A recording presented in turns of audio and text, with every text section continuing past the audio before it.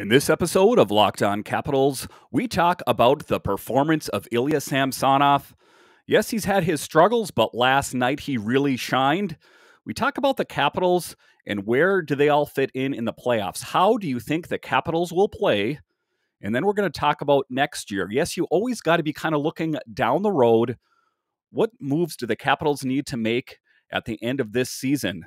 We'll talk about all of that and more next on this edition of Locked On Capitals. Locked On Capitals, your daily podcast on the Washington Capitals. Part of the Locked On Podcast Network, your team every day.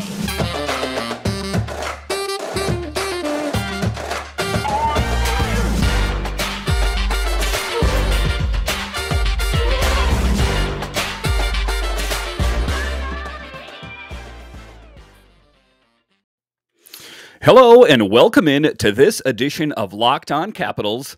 I'm so glad you decided to join me today. This podcast is free and it's available on all the major platforms. And I want to thank you for making this your first listen or view of the day. Yes, view as well. We are on YouTube. Just look us up on YouTube. It is Locked On Capitals. My name is Dan Holm. You can find me at DanCaps218. You can find this podcast at Locked On Caps. So thank you again so much for joining me today. It's a big day, isn't it, today? It's the beginning of baseball, and I know that this is a hockey podcast, but if you are from the D.C. area, you know it is the first day of baseball, and you should be cheering for your Washington Nationals. The Washington Nationals, who are in rebuild, kind of like what the Capitals will be facing in the years to come, I assume. And I'm not going to go out and talk a lot about baseball, but we'll talk a little bit about it. It's okay. It's the first day of the baseball season. It's going to be Patrick Corbin versus Max Scherzer. Of course, we know Max Scherzer has that history with the Washington Nationals as he helped them win the World Series in 2019. And then through that big trade where they lost Max Scherzer and Trey Turner to the Dodgers, and we got Josiah Gray and Keibert Ruiz and among some other players. Looking back on that in hindsight, I know that there's a lot of fans out there that said it was a big mistake, but if you look at it, they were expiring contracts. And how do you think that the Nationals are going to play this year? It's going to be interesting. Just a quick, what do you guys think about it? Hit me up on DanCaps218. Where do you think the Nationals will finish at the end of the season? I'm being hopeful for him. It is a rebuild. I don't want to go at length about baseball because this is a Capitals podcast, but I am being hopeful for this Nationals team, and I hope that the rebuild doesn't take too long. All right, where we're going to start off tonight is with Ilya Samsonov and his great play last night. Yes, Ilya Samsonov, the one that has had struggles throughout the season. I think he really shined last night, don't you all? I mean, I think that he did let in some what I would call soft goals, but all in all, I think he played well. And I think that is what the doctor ordered for Ilya Samsonov and the Washington Capitals. It's just like there's a checklist. They're like, well, okay, we know what we have in Ilya Samsonov. And they were playing against a big opponent in the form of the Tampa Bay Lightning, and I think that he played well. The Capitals got a win, and that's all that really matters. I don't think that there was any glaring mistakes that he made out there, but there are going to be a lot of questions in net if the Capitals make a quick exit. We'll talk about that later in the show. But just right now, I'm going to be happy with how Ilya Samsonov played. He allowed a power play goal with 2:50 left, but the Capitals and Samsonov held on for a much-needed 4-3 win at Capital One Arena as Samsonov earned a win in his first start in nearly 2 weeks. He made a couple of big saves throughout the game. Coach Peter Laviolette said, you need that. You need those big ones. And I thought he was good, but he was also seemed to keep himself in the game and dialed in. He had to, and he looked focused. They kind of zoom up the camera on the goalie and they were zooming it up on Ilya Samsonov. If you looked in his eyes, he looked focused. He looked like a man on a mission, and he stood on his head for that Capitals team because there's a lot of uncertainty with the Capitals, most notably in the goaltending department. So it was reassuring that Ilya Samsonov played well. I'm like, if he if he allows a bunch of goals, right in the beginning of the game, I don't know where the Capitals are going to turn. I mean, if he had a bad game and the Capitals lost this, say, they were winning for a line share of the game, but they kind of started to lose it a little bit towards the end of the season. If they lost this game, I do not know where the Capitals would turn in net. So it was good on Ilya Samsonov that he was able to get the win. In the win over the defending champion, Samsonov made 25 saves on 28 Tampa Bay shots, but there were a few, notably a big stick save in the first period that Washington needed throughout the night, and it kind of reminded a lot of people of that Braden Holtby moment. He was well known for making saves similar to that, so just all in all, he stood up to the challenge. They pushed and pressed the entire game, Laviolette said. They were behind, they kept coming, and without that, you're going to need some saves from your goaltender, and he gave them to us tonight. And, it's all about giving credit where credit's due. There's a lot of people on social media, and myself included, that have spoken negatively about Ilya Samsonov. But like I said, give credit where credit's due.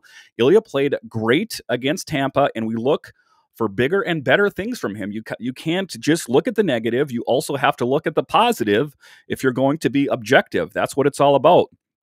The Capitals' goaltending situation has been in flux for a majority of the year, but recently Vitek Vanecek has been named the team's #1 starter. In turn, Samsonov has just made 3 starts since February 26th and has taken a clear backseat role. And Ilya Samsonov was kind of thrust into the #1 position after Vitek Vanecek got injured in the game against the Penguins. And let's be honest, he didn't play that well. And consistency has been always the problem with Ilya Samsonov, so hopefully he can string together some wins. But over the last few games, Vanecek's play has slipped. He's just 1-4-0 in his last 5 starts with a .863 save percentage and a 4.16 goals against average. That led Laviolette to say earlier in the week he was looking for someone to take control of the #1 starting job for the Washington Capitals, and they need that. For the longest time, they had consistent net minding in the form of Philip Grubauer and Braden Holtby. But and that was the tandem for quite some time for that Washington Capitals team. But they're kind of struggling for that. Like I said, I think that the Capitals were kind of left in a position when Henrik Lundqvist had that health condition, where he had an issue with his heart, that they were like, well, this is what we're going with. We're going with Samsonov and Vitek Vanecek. Come hell or high water, this is who we're going with. And I don't think that they really addressed the situation. With Samsonov between the pipes, the Capitals jumped out to an early lead and hung on to it, something that's plagued them in recent games. I think Sammy's saved to keep it where it was a huge, and that kind of goes hand in hand with our record, especially our home record, in getting out to a better start, defenseman John Carlson said. So what he's talking about there is that he was out and he was playing huge, because if the Capitals fell behind like they did against Minnesota, who knows if they would have won. It's always tough when you're playing from behind. After Wednesday, just 12 games remain before the postseason begins, with a back-to-back upcoming over the weekend. It's expected both Samsonov and Vanecek will get game time, and they're going to have to test them, see what they have in the tank. Like I've said, they have some depth in Hershey. They have Fucale. They have Phoenix Copley. They do have options if one of those guys falters and they do not believe that they're ready to head into the playoffs. And it's reassuring to know that they have that, because if you don't have that, you don't know really where to turn, do you? It kind of puts you in a bad spot. So the Capitals are going to have to be ready for the task at hand, and that is next, the Pittsburgh Penguins. They play them on Saturday, so it looks to be that Vitek Vanecek will most likely get the start. That article I was talking about there was from NBC Sports Washington. All right, after the break, we are going to talk about the Washington Capitals and what changes will need to be made next year. Yes, I don't know what's going to happen this season, but we know that next season is coming either way. So the Capitals are going to have to make some changes, and it's being talked about that one change needs to be made in particular. What is that change? I'll talk about that change after the break. But first, this is the time of year that I've pretty much given up on all my New Year's resolutions, but not this year. I'm sticking to my resolution to eat right thanks to Built Bar. It almost feels like it's not really a resolution, because I actually enjoy eating them. Have you tried the Puffs? If you haven't, you're missing out on one of Built Bar's best tasting bars. Puffs are the first ever protein-infused marshmallow. They're fluffy, they're marshmallowy, they're not just a protein bar, they're a treat, and they're covered in 100% real chocolate. Puffs are a fan favorite with some incredible flavors. Yummy cinnamony churro, coconut marshmallow, banana cream pie, they're all so good. These are going to be your new favorite. All Built Bars are covered in 100% real chocolate. Yes, that's the Puffs too, 100% chocolate. They're low-calorie, high-protein. Replace your candy bars with these. They are better. A typical candy bar can be anywhere between 200 to 300 calories. Ouch! Go to Built.com and scroll down to the macros chart. You'll be blown away. High-protein, low-calorie, high-fiber. Most Built Bars contain 130 calories, 4 grams of sugar, 4 net carbs, and 17 grams of protein. So make good on your New Year's resolution and stick with Built Bar. Put away those candy bars. It's no good for you. Go to Built.com and use promo code LOCKED15 and get 15% off your order. Use promo code LOCKED15 for 15% off at Built.com. Thank you, Built Bar. All right, before we get going in this next segment, we are going to talk about Locked On Now. What is Locked On Now, you ask? Well, Locked On Now is our team of local experts. That's right, we have Locked On hosts for every team in the NHL. So, if you're listening to this podcast, chances are you're a Capitals fan, but say you're not, there will be a Locked On host in your town. And you don't need to waste your time with those 1-hour NHL programs just hoping to hear about the Capitals or your favorite team. Keep it to Locked On Now and be in the know when it comes to the Washington Capitals or your favorite team. All right, so what changes will the Washington Capitals have to make next year? I think you know where I'm going with this, and things could change. It's kind of in flux right now. How will Ilya Samsonov and Vitek Vanecek play? That will determine what happens next year. Yes, that big position I'm talking about. The Capitals look to make a change up in goaltending. And I don't think that should come as any surprise.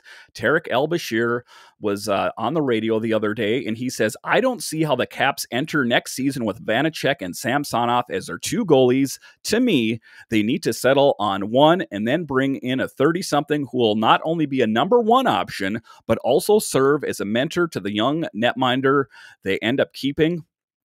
And I think that, we've talked about that, and that's not a very novel thing to say. I think to bring in a veteran netminder to an inexperienced tandem only seems like common sense to me. So I think that, he wasn't reinventing the wheel by making that comment, but I do think there's legitimacy there. They had Craig Anderson last year, who has been playing pretty lights out for Buffalo, I got to say. I was a little disappointed that they got rid of him because if you look at how he's playing with the Buffalo Sabres, I think to myself, they could use some of that on the Washington Capitals again.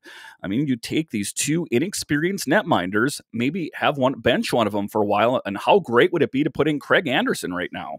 I think that would be big for this team right now, but they don't have it, so they have to go with what they have in tank.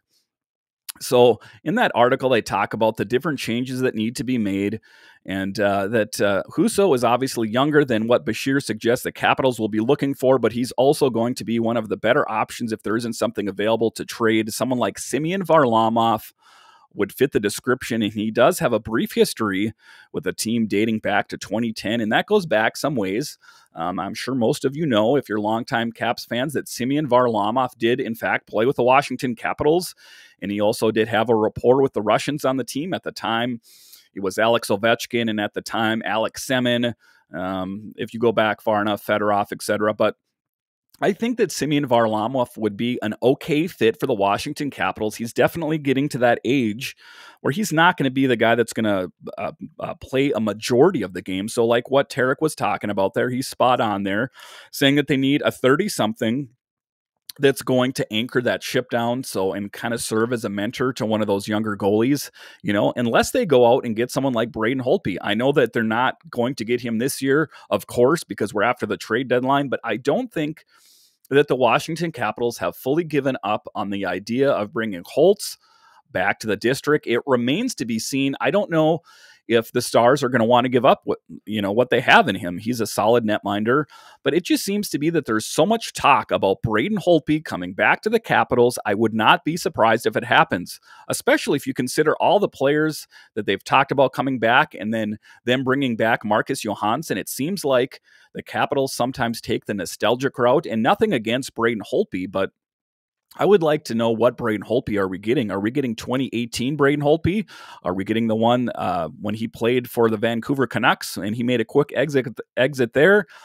There's so many things to know, and I think that a lot of Braden Holtby's success with the Capitals was tied to, in fact, I know it was, with having Mitch Korn, the goalie whisperer, on the team. If you look at the stats at how Braden Holtby, his game increased ever since Mitch Korn came to the team, it's quite staggering. Look it up.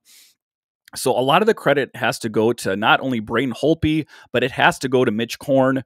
And if you don't believe that, take a look at his record. Look at what he did with Pekka Rinne and the different goalies, Hutton, I believe, at the time on the Predators. Look at what he did. Pekka Rinne on the Nashville Predators was a great goalie, but no doubt that had a lot to do with what Mitch Korn did for them. So Braden Holtby gets credit, but also give credit to Mitch Korn. So I don't, it seems like he's doing okay with Dallas this season, but, Braden Holtby is getting older as well. It kind of ties in with what they're talking about, what Tarek Elbashir was talking about, getting that 30-year old goaltender just to kind of steady the ship. And, Braden Holtby is going to have to accept that if he is not playing in top form, that he's going to be a backup goalie. I don't know how he will feel about that, especially considering his history with the Washington Capitals. And it is a fabled history.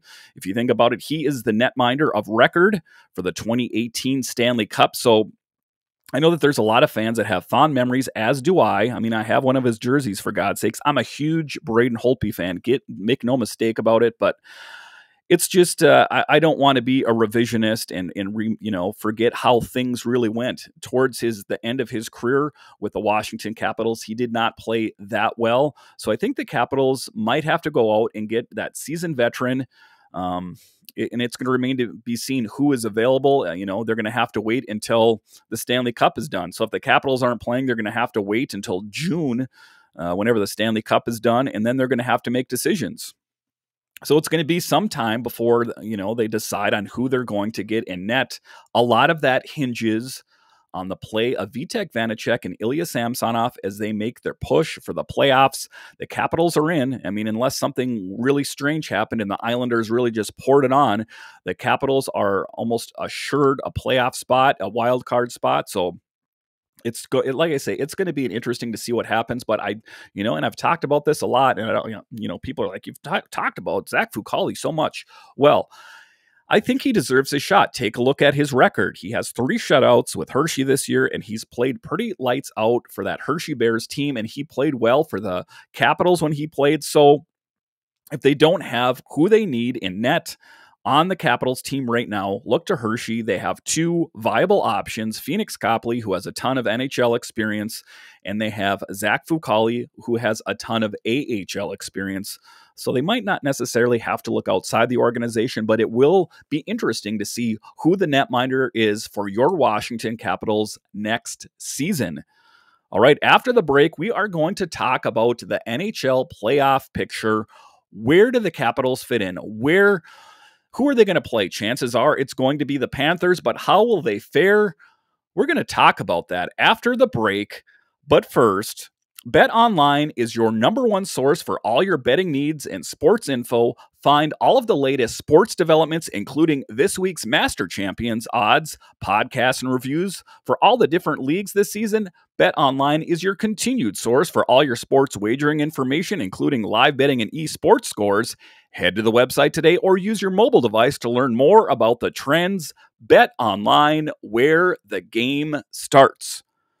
All right, so the Capitals are most likely going to be heading to the playoffs. We know that. Where do the Capitals fit in the scheme of things?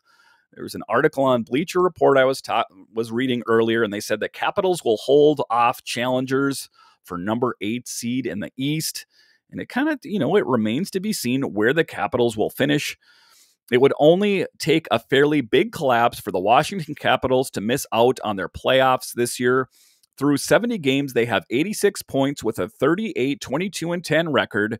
And while they are 6 points back of Pittsburgh for the number 7 spot, they are also 13 points ahead of the New York Islanders, who would be the first team out. And I don't think that the New York Islanders have enough in tank to take them and catapult them past the Washington Capitals. I don't. They've had their struggles all year. And the interesting thing about the New York Islanders is it's not totally their fault. They had a lot of games that were canceled and rescheduled, more than most with COVID. So I don't think that you can totally dismiss the Islanders team. That's Barry Trotz's team after all. He's pushing the buttons and pulling the strings for that Islanders team. They just had some really big setbacks. So I don't think that will be the case, but anything is possible. The Detroit Red Wings will soon be eliminated from postseason contention, which will leave only the Islanders and Columbus Blue Jackets as teams that could catch the Caps. Even though Washington has endured goaltender woes this season, its roster is too talented to fall short of the playoffs.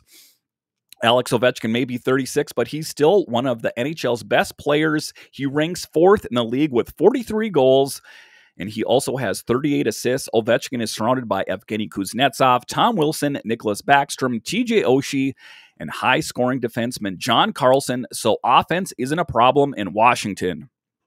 If the Caps can get better goaltending from either Ilya Samsonov or Vitek Vanecek, they could be a sleeper team in the playoffs. They are going to get to the postseason with no trouble, but they will have to wait the first-round matchup against the Panthers to see what to look forward to. And if they end up playing the Panthers, that'll be a tough one. They were the first one to clinch it, and they're playing very well this year.